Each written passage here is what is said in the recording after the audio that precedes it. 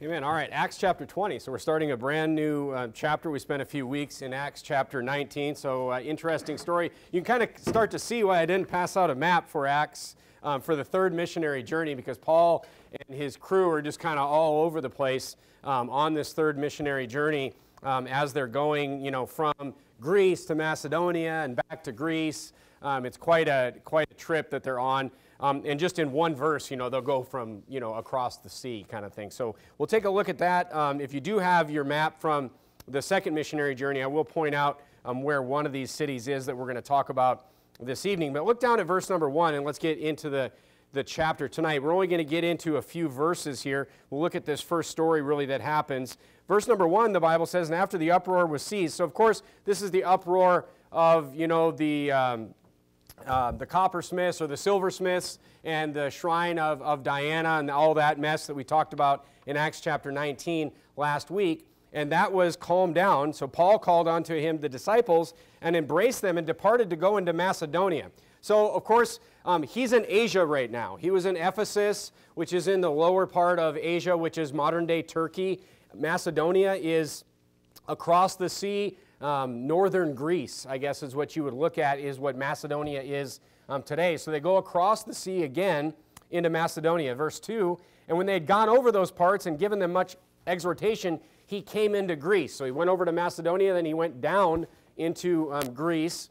Athens is kind of on the southeast tip of Greece. "And there abode 3 months, and when the Jews laid wait for him," so the Jews are still chasing him all over the place here, "as he was about to sail into Syria, he purposed to return through Macedonia." So he went back up north, and there accompanied him into Asia. So he went up through to Macedonia, and he was going to come back across the sea again to Asia, okay, modern-day Turkey. And then it just lists a group of his companions here.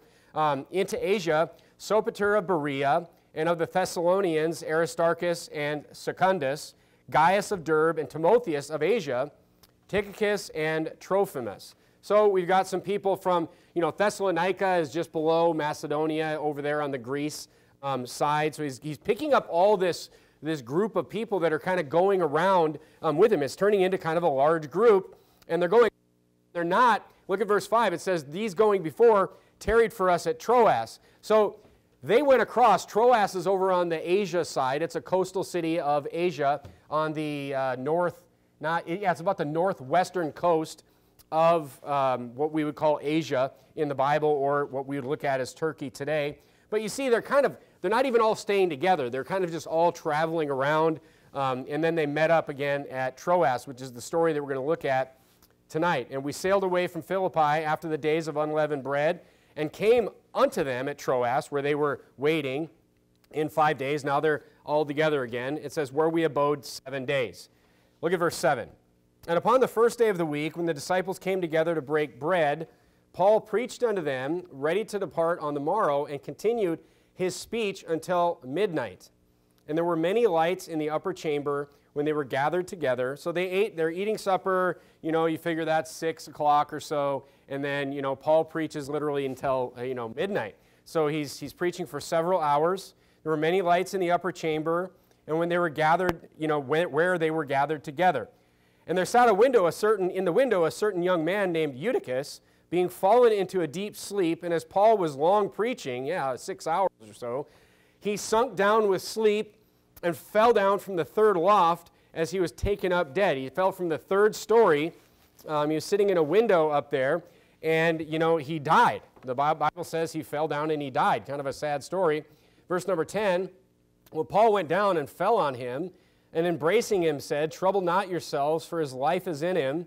When he therefore was come up again, and had broken bread and eaten, and taken a long while, even till the break of day, so he departed." So that's talking about, again, Paul in verse number 11. So he goes and he raises Eutychus from the dead, and then he goes up and he continues, breaking bread and, fellowshipping and preaching to the people until the morning, until, all night long, until the break of day, the Bible says. And look at verse 12. It says, "And they brought the young man alive, and were not a little comforted." That means, we're not a little comforted, meaning they were extremely filled with joy because of the fact that this young man had been raised from the dead. So here we see Paul, he does an extraordinary miracle here. Not a lot of people besides Paul raised people from the dead in the Bible. We'll look at a couple of them. Turn to 1 Kings chapter 17. There is only, 3 of them, really, that we can look at in the Bible. Elijah is one of them in 1 Kings chapter 17. But the point I want to make is we'll look at a couple of these other, besides Jesus, of course. Of course, Jesus raised people. He raised Lazarus from the dead. He raised other people from the dead. And then many people were resurrected when Jesus died on the cross. Many people, don't know that either. But look at 1 Kings 17, and let's see if we can kind of come up with, the significance of, this extraordinary miracle of actually raising somebody from the dead. Look at 1 Kings chapter 17, and look at verse 17. This is talking about the widow that took in Elijah. Look at verse 17. It says, after it came to pass after these things, that the son of the woman, of course, Elijah had done a miracle for her. They were suffering from the famine that Elijah had put on the land to, basically curse King Ahab. And it came to pass after these things, the son of the woman, the mistress of the house, fell sick, and his sickness was so sore that there was no breath left in him. And she said unto Elijah, What have I to do with thee, O man of God? O thou art, I can't read today. O thou man of God, art thou come to call my sin to remembrance and to slay my son? And he said to her, Give me thy son. And he took him out of her bosom and carried him up into the loft where he abode and laid him upon his own bed. And he cried unto the Lord and said, O Lord God, hast thou also brought evil upon the widow with whom I sojourn, saying her son? And he stretched himself on the child 3 times and cried unto the Lord and said, O Lord my God, I pray thee, let this child's soul come into him again. And the Lord heard the voice of Elijah, and the soul of the child came into him again, and he revived. And Elijah took the child and brought him down out of the chamber to the house and delivered him unto his mother. And Elijah said, See, thy son liveth. And now look at verse 24. We kind of see the purpose of this miracle here.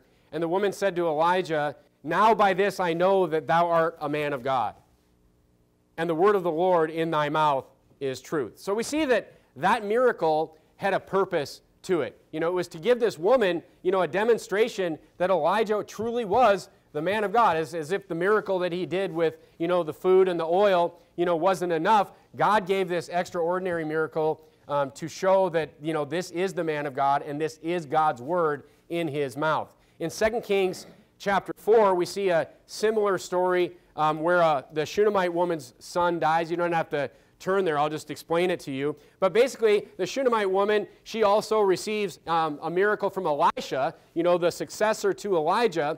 And her son is wounded in a field accident. He's wounded in the head and he dies. And the purpose we see there is Gehazi, Elisha's servant, goes to the child and tries to revive the child and bring the child back to life, but he can't do it until Elisha comes there, and Elisha actually is able to raise the child from the dead. So basically showing the importance of the faith of the man of God, which I'm going to show you how important that is towards the end of the sermon. And then, of course, Peter, in Acts chapter 9, he raised, my favorite disciple in the Bible, Dorcas. He raised her from the dead. I really like to have fun with that name. But, he raised Tabitha, also known as Dorcas in the Bible. He raised her from the dead as well. And if you look at Acts chapter 9, verse 42, I can just read it for you.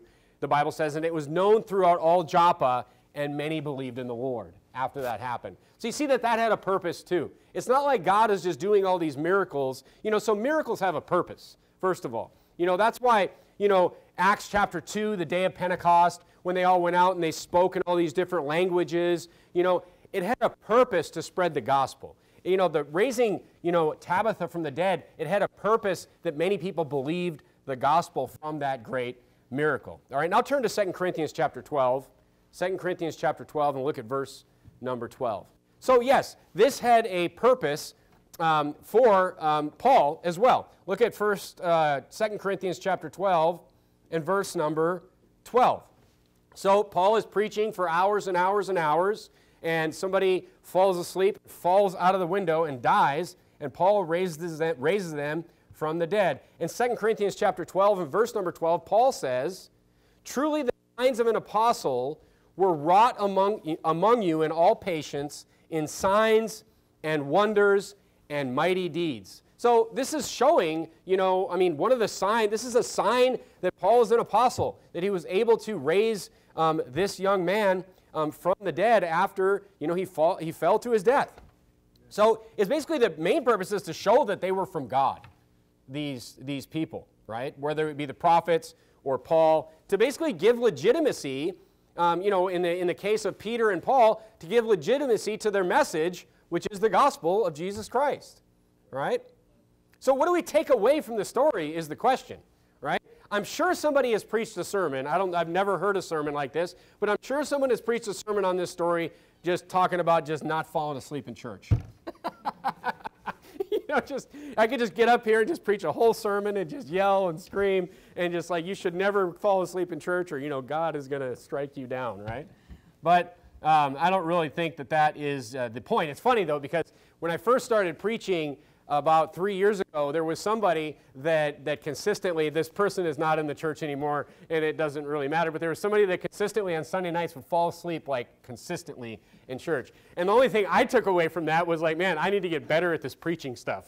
It was really kind of hurt my feelings. I'm like, man, I spent so much time writing this sermon, and it's, like, apparently not very exciting at all, right? So that's why I jump up and down every now and then, all right? But look, I'm going to give you 2 points tonight. 2 points on this story other than the fact that you shouldn't fall asleep in church. All right, Luke? All right, good. Okay, so the first point I want to make is that'll teach you to sit up front, because I look over here and I see you right away and I'm just like, all right, I'm going to start using Luke as the example all the time now. It used to be Brother Matt would sit up here and I'd use him as the example all the time. But the first thing I want to say, I'll give you 2 points tonight on this story, aside from falling asleep in church. The first thing I want to say is all these people were gathered together and listening to Paul for hours and hours and hours and hours.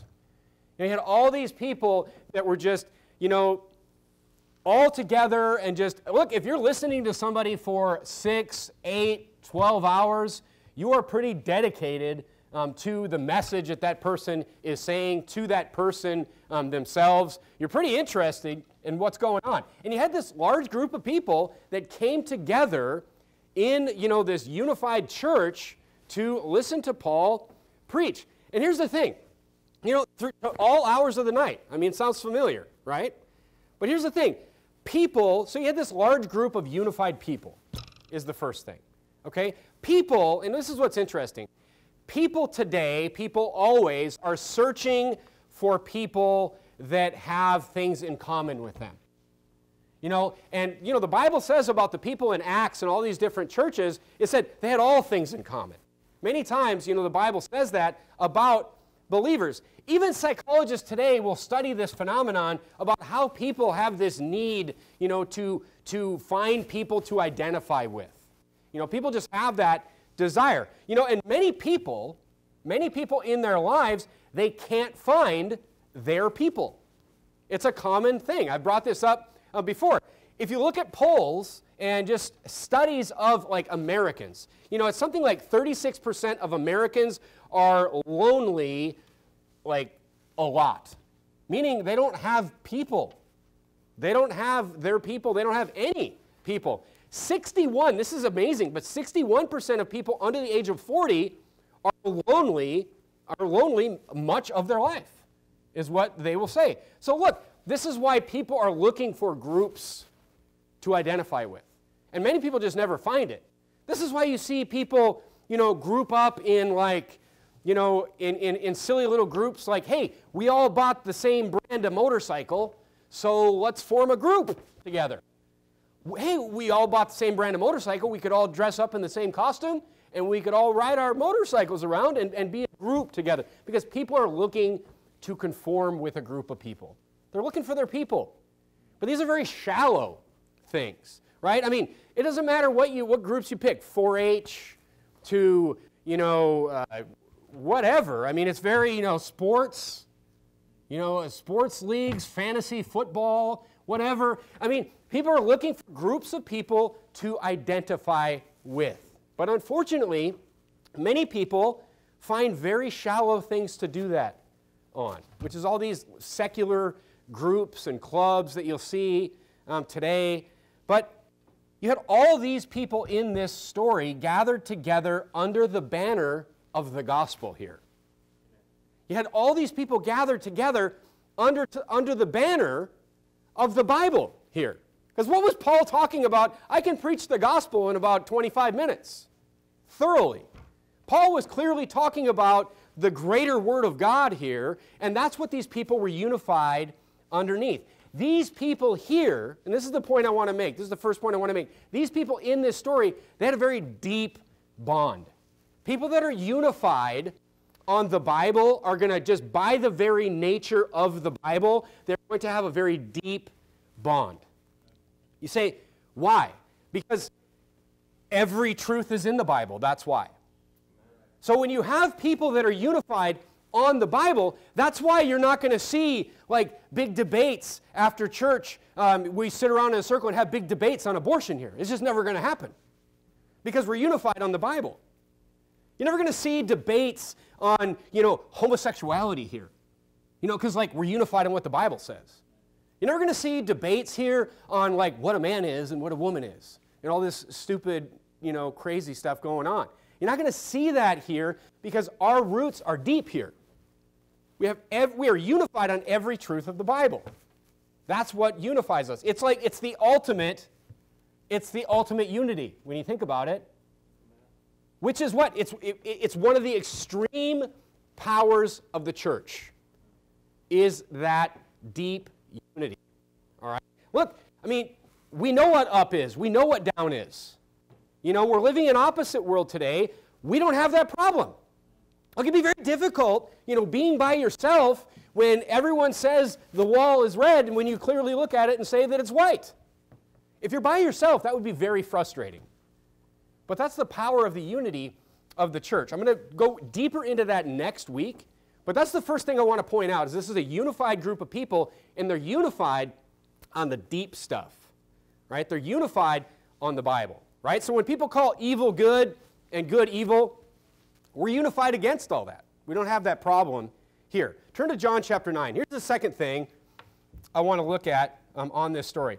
This is my opinion that this is the main purpose of this story. This is my opinion that I'm going to give you now. Look at John chapter 9.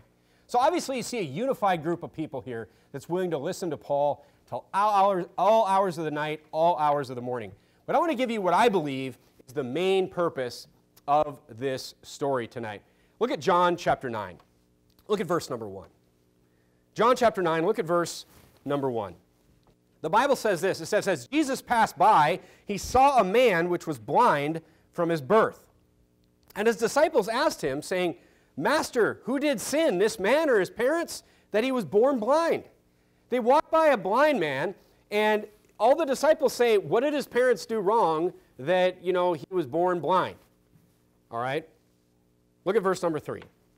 Jesus sets them straight. He says, Jesus answered, neither hath this man sinned, nor his parents, but that the works of God should be made manifest in him. Look, that's amazing right there.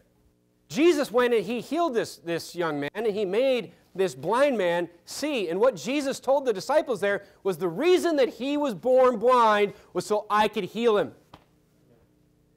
The reason that he was born blind was for this moment right here, that the works of God could be made manifest or known through me, through him, through his healing.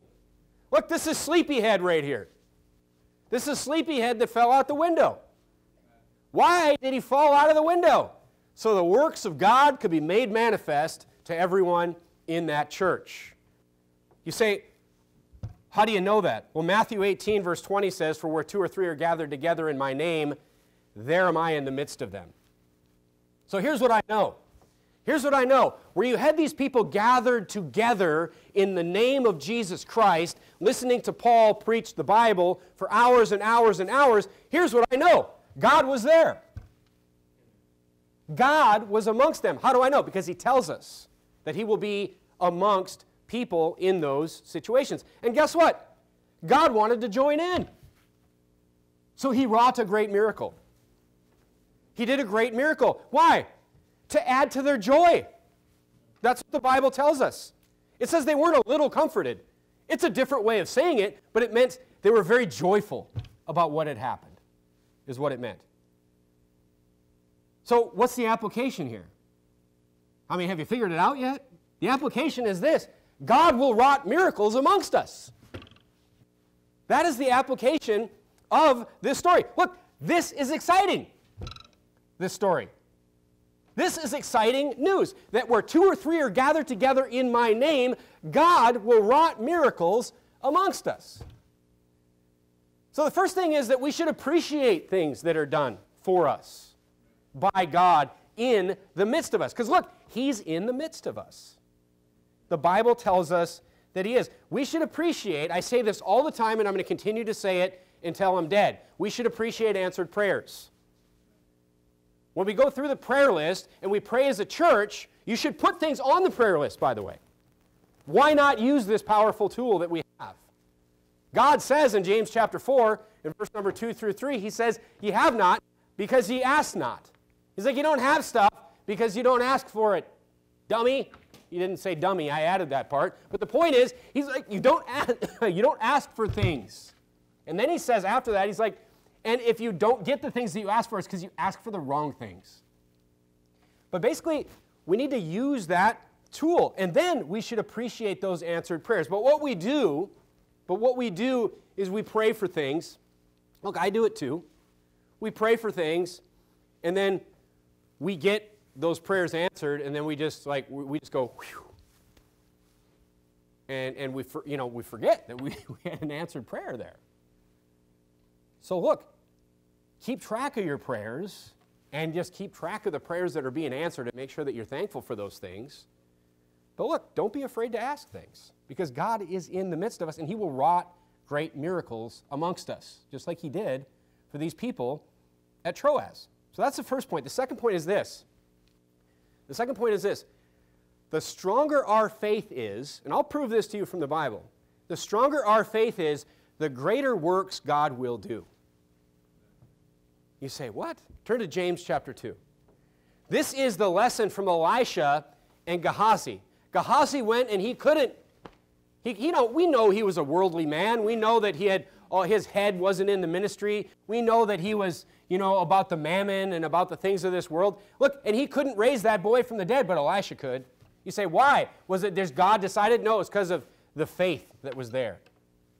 It was because of the lack of faith that Gehazi had. Turn to James chapter 2.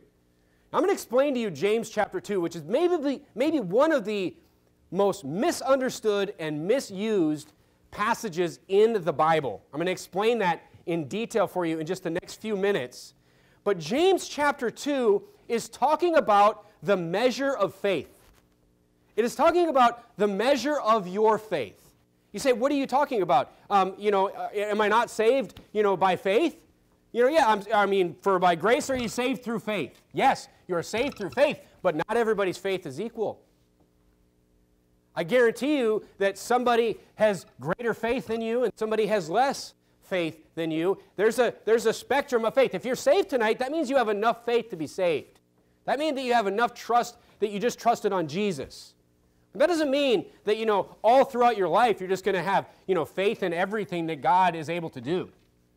Everybody has doubts. Everybody has, times in their life when they doubt things, where their faith goes down and up. James chapter 2 is talking about the measure of our faith and the difference that it makes. Not all faith is equal. Turn to James chapter 2 if you're not there.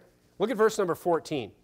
So I'm going to explain to you James chapter 2 and show you what it is saying and what it's not saying. Look at verse 14. It says, "What doth it profit, my brethren, though a man say he hath faith and have not works? Can faith save him?" James chapter 2, of course, is used by the works-based salvation people to prove that, you have to have works with your faith to be saved. That is not what it's saying at all. What did the first 4 words say of James chapter 2, verse 14? It says, what doth it profit?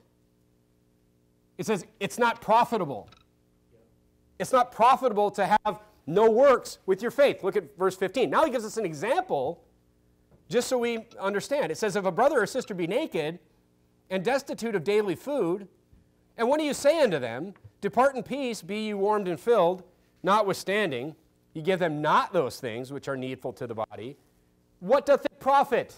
He gives us an example of what he means by what does it profit. He's saying, what does it profit your brother? What does it profit your brother if you say, hey, I hope you're warm. You got a brother who's cold and he's hungry. And you go up to him and say, hey, I hope you get warm and I hope you get food. See you next Sunday. The Bible says what you said there is not profiting them because you didn't do anything for them. It says, what does it profit? Look at verse 17. Even so, meaning comparison. It's using a comparison here. Even so, faith, if it hath not works, is dead, being alone. Meaning what? It's saying, even so, it's saying, just like this, your faith is not valuable to other people, is what it's saying. Yea, a man may say, thou hast faith, and I have works. Show me thy faith without thy works, and I will show thee my faith by my works. You see that? He's showing how we should be. He's saying, thou hast faith and I have works. He's like, show me thy faith without thy works. He's like, but this, James is saying, I'll show you my faith through my works. Because guess what? You know how I show you my faith? Through my works. Unless you suddenly became God and can see my heart, the only way that we show our faith to each other is through our works. It says, thou believest that there is one God, thou doest well, as the devils also believe and tremble. So look, up to this point, verse 14, verse 19, very simple, very easy doctrine there. It's just talking about the works that go with your faith. They are what profit other people. That's why I will talk to people after, soul winning and after getting somebody saved. But like, look, you're not saved through your works. But now, God wants you to live the Christian life. God wants you to get into church. God wants you to learn the Bible. God wants you to, obey Him, do all these things. Why? So you'll be profitable to your children. So you'll be profitable to your wife. You'll be profitable to your friends and your family all around you. Because who wants to be just this person who has just no value to anyone else? And you can see that as a father. I could be saved, and I could just go and just live a life that had nothing to do with the Bible. And it doesn't make me any less saved, but my kids aren't going to get saved. My family's not going to hear the gospel through me. And if I live this hypocritical life and I try to open up the Bible to my family, they're going to laugh in my face. That's how it will work. He's talking about being profitable. And if you want to be profitable in your Christian life, you must have the works. He's not talking about going to heaven. You're saved. That's it. Amen. Look, you have to remember our first Bible reading rule. If you read a verse in the Bible and it contradicts other simple verses in the Bible, you're interpreting it wrong. Right. Because look, if this is talking about, they'll say, your faith is dead, being alone. See, you lost your salvation. That's not what it says. It's talking about your faith not profiting anybody.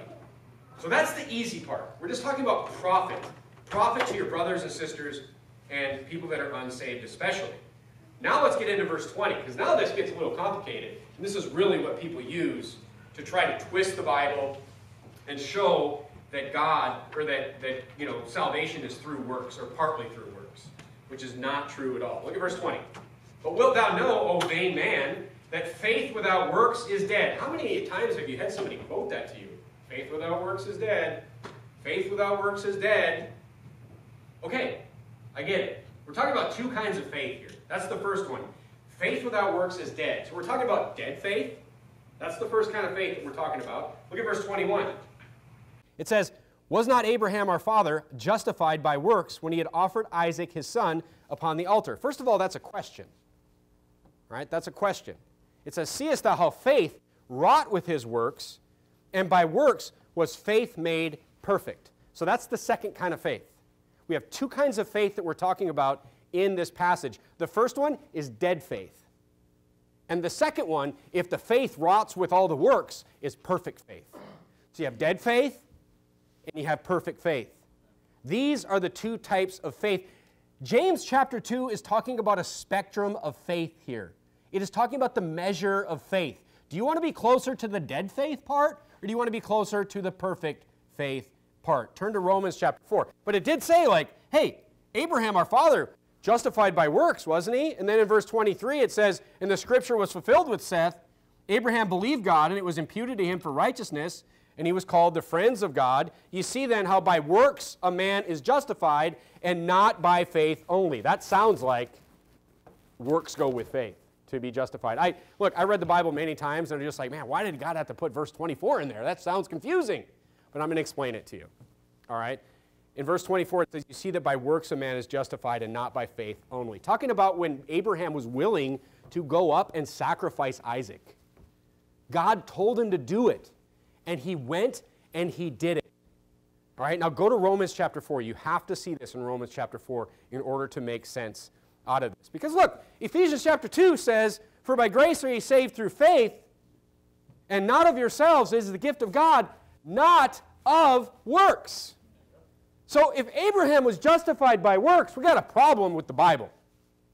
So what is the deal? And look, you know how if the Bible is 1% wrong, we got a major problem. You know, we had a power plant that was wired wrong. There's thousands of connections in this power plant. And everybody started arguing about what percentage of the wires were wired wrong. And they said, oh, it's not that bad. It's only 4% of the wires. And I was like, which 4%? And they said, we don't know. I said, it doesn't matter. We got to check them all. So quit arguing about what percent is miswired. If the Bible is 1% wrong, and I don't know which 1% it is, I can't trust any of it. It's not 1% wrong, though. Go to Romans chapter 4. So it says, in verse 23, it says, or in verse 24 of James 2, it says, you see then how that by works a man is justified and not by faith only. What does that mean? Look at Romans 4 and verse number 1, talking about Abraham. Romans 4 and verse number 1. Now we're kind of getting into some 300-level doctrine here, folks. But pay attention to this. It says, what shall we say then that Abraham our father, as pertaining to the flesh, hath found? As pertaining to the flesh, meaning in this body. Look at verse 2. It says, for if Abraham were justified by works, he hath whereof to glory, but not before God. You see that? You see what that said? You know what that's saying? It's saying is, what did Abraham find in the flesh? What did it mean by what he did with his body? You know what that means? It's talking about his works. It says, what did Abraham's works buy him? And then it says, if he were justified by those works, it said he could glory. And that's what Ephesians chapter 2, that matches perfectly Ephesians chapter 2, where it says, it's not of works. Why? Lest any man should boast. If I was getting myself to heaven, I could brag about that. I could stand in front of Jesus, and if I had to do certain works to get to heaven, I could stand in front of Jesus on that day and say, I should get to heaven because I did these things that you said I should do. And then I would be boasting about doing those things right. But what says the Scripture? Verse 3, Romans 4. It says, Abraham believed God, and it was counted unto him for righteousness. Now go back to James chapter 2 and look back at verse number 23. So it says, Abraham, if he were justified by works, he hath whereof to glory, but not before God. You know what that means? He is not justified by works before God. No one will be justified by works before God. So what does it mean by he was justified by works? The answer is in verse number 23 of James chapter 2. And the Scripture was fulfilled which said, Abraham believed God, and it was imputed unto him for righteousness. He was saved because of the same reason you were saved, because he trusted God. Because he trusted the Lord and the Lord's promise of a Messiah. But then look at this last part of the verse. It says, and he was called the friend of God. By who? By God? No, he was called the friend of God by men. How did men know that Abraham had faith? Because he took his son up to the mountain and was going to sacrifice his only son. Because God told him to. He went and he was willing to do whatever God told him to, and that's why people said, that's a friend of God right there. Because that's how men saw his faith. So he was justified before God by his faith, by his belief. He was justified before men by his works. You know how you are justified to me? You know how I see your faith? Through your works. So when I look at somebody that's just working for the Lord and just constantly just working for the Lord, I'm like, that person's got a lot of faith right there. Because like, that's all I see. You know, in 1 Samuel chapter 16, you know, they were bringing Jesse's sons. They were bringing Jesse's sons before Samuel. And Samuel saw the first son. He saw Eliab, and he's like, That's the king right there. He looked like a king. He was tall. He was strong. He's like that. No, but God said, no, no, no. The Lord looketh on the heart. You see, we don't looketh on the heart. I can only see your heart by what you do, by what comes out of your mouth, by your action, by your works. And guess what? Same works the other way around. The only way you can see my faith is through what I do. If I stood up here and I preached, 3 times a week, and then, well, next week I only came once, and the next week I came twice, and the next week I came once, and you never knew if I was going to come to church or not, and, I never really went soul winning, but I stood up here and I was like, you should go soul winning. You should go preach the gospel to people. You would look at me and you'd be like, it's a problem that the pastor doesn't have very good faith. He's towards the dead faith end of the spectrum. That is what James chapter 2 is talking about. It's like the men knew their faith. Look at verse 25 of James chapter 2. He gives us another example so we can't misunderstand this. He says, likewise, he's like, here's another example. So look, this is a little bit of deep doctrine here, but he gives enough examples to where it's very clear. He says, likewise also was not Rahab, the harlot, justified by works, when she hath received the messengers and had sent them out another way? Who was she justified by works to when she hid the spies? Who was she justified by works to when she sent them out another way and she told the army that they went that way? She was justified by her works to those men, to the nation of Israel. And that's what saved her family. You say, that's how they knew that they could trust her. That's how they knew that she believed God, through the works that she did for them. And look, and it saved her family because of it, because of her works. That's what they saw. Look at James 2:26. For as the body without the spirit is dead, so faith without works is dead also. All right, so look, there's two concepts here. It is comparing dead faith with perfect faith. Okay? Now, here's the thing. Can you have completely perfect faith? No. What people do is they try to take both ends of these spectrums, dead faith. Well, there is no such thing as dead faith, because that would mean you had zero works. That's not the point of the passage. The point of the passage is your faith should have works and move towards that perfect faith. Nobody has perfect faith. Nobody, otherwise you would be a perfect person. You would have perfect works. You would never make mistakes. You would be without sin. The only person that had perfect faith was Jesus. All right? But just think of it as a spectrum: dead faith, perfect faith, and everybody falls somewhere in the middle there, or in between those The salvation thing doesn't even make any sense to apply it to salvation, because no one will have completely dead faith. That would mean zero works. Maybe I'm too mathematical. Just like no one will have completely perfect faith. And look, here's the thing. This is always the problem with works. This is always the problem with works-based salvation. You're like, how many works do I need to have? Okay, it's by works. Okay, it's faith plus works if I completely misread James chapter 2. Wouldn't you want to know how many works you had to do? Because the Bible says in 1 John 5:13 that ye may know. The Bible says that ye may know that you're saved. That ye may know that you have eternal life. You could never know. It would be impossible to know if this interpretation of James chapter 2 was true. And it would contradict everything else in the Bible, the simple gospel. All right, so the point is this. James chapter 2 has two takeaways. The first one is this: our faith is worthless to others if it doesn't have works. That's the first one. That's the easy one. And the second one is, men see our faith, we are justified to other men through our works. This is why we ask questions to people at the door, because we're trying to see what they believe. We're trying to use a methodology to get what's in people's hearts. And this is why we want to be thorough gospel preachers. We want to preach the whole gospel to people, because even after we pray with someone and they accept the Lord Jesus Christ, we don't really know for sure. Only the Lord knows that they're saved. We just want to make sure that we're clear, we're doing our part, because we'll never be able to see the heart. Only God sees the heart. Now, how does that apply to this story? Turn to Matthew chapter 17. So we should have works that rot with our faith, and there's a spectrum to our works. There's a spectrum, to our faith. All right, there's a spectrum to our faith. Look at Matthew chapter 17. Look at Matthew chapter 17. This church in Acts chapter 20, you could see their great faith. You could see their great faith and their interest and their devotion to Paul and their devotion to the Word of God. But look at Matthew chapter 17 in verse number 20. You say, what does the spectrum of faith have to do with anything? Look at verse 20 of Matthew chapter 17.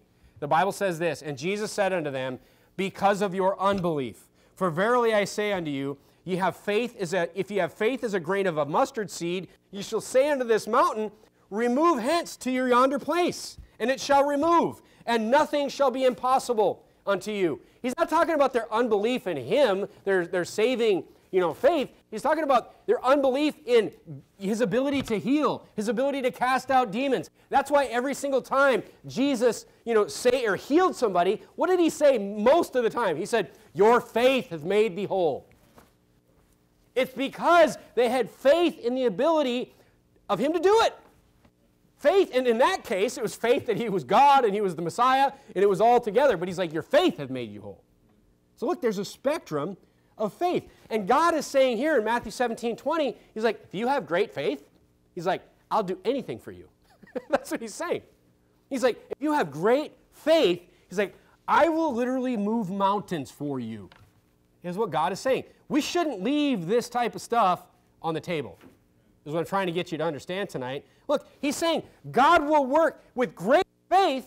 Look, with faith, especially 2 or 3 people gathered together with great faith towards that perfect end of the spectrum, God is saying, I will do great works there. Look, this is an exciting message. This is good news. And look, the greater our faith, the greater the works that God will do. That's what He's saying. That's what He's telling us. And that's what we see demonstrated in Acts chapter 20. The greater your faith, the greater God will move in your family. The greater your faith, the greater God will move in your life. And let me tell you something, God is alive today. God will move things for you. You say, well, He's never done that. Well, you need to get your faith on track. You need to get your faith on track, and look, God will move mountains out of the way for you. I was somebody that didn't really, before I was saved especially, I was like, yeah, God doesn't really do stuff on this earth. I believed in God, and I believed in the Bible, but I was like, God doesn't really, come and intervene. No, God does. He will move things out of the way for you. You become somebody that's faith-filled, that's profitable, that's moving along in your Christian life, and God will get stuff out of the way for you. That's what you got to know. That's the demonstration that we're seeing in Acts chapter 20. Don't leave that one on the table. That's valuable right there. God will move mountains for you. And if He doesn't, it's because of your unbelief. Not your unbelief in Jesus as your Savior. It's just your lack of faith. Look, it's true. We all have doubts. Everybody has doubts. I'm not going to stand up here and say, I'm the pastor of this church. I never have a doubt. My faith is perfect. That's ridiculous. We all have doubts. We all have weak spots in our faith. We've got to shore those things up. And guess what? Being part of a church, a faith-filled church, will shore those things up. And that's what you saw here in Acts chapter 20. It's a great promise for us here. Not only do we get to be unified with believers, which in itself is a joyful experience. I don't know what I would do if it wasn't for Wednesday church. I mean, you go out there in the circus for a few days and you just want to get back together with sane people that love the Lord. It's a joyful experience in itself. Look, I hope church is joyful for you. It should be. But guess what? It's even better because God will also join in. That's what we're seeing here with this young man that fell out the window. You say, boy, you really read into that. But that's what happened. That's what happened. God is active today. That's what you need to understand. Don't just realize that with your prayers. Yes, do realize that with your prayers. But God will actively move in your life. The Holy Spirit, remember you have the Holy Spirit interceding for you. So when you pray to win the lottery, the Holy Spirit is saying, God, He didn't mean that. What He wants is to find a good church, and what He wants is to get His family, spiritually on track, and what He wants is these things, and what He wants is to serve you. And God will move things out of the way to help you. and to be with you and to just bless you with miracles. I mean, it's such a great thing. It's such a great thing, and we see it's promises for all of us. It's good news here on Wednesday night. You know, God will move in our lives, and the stronger we get as a church body and the more work we do for the Lord, the more God will move here as well. Let's bow our heads and have a word of prayer.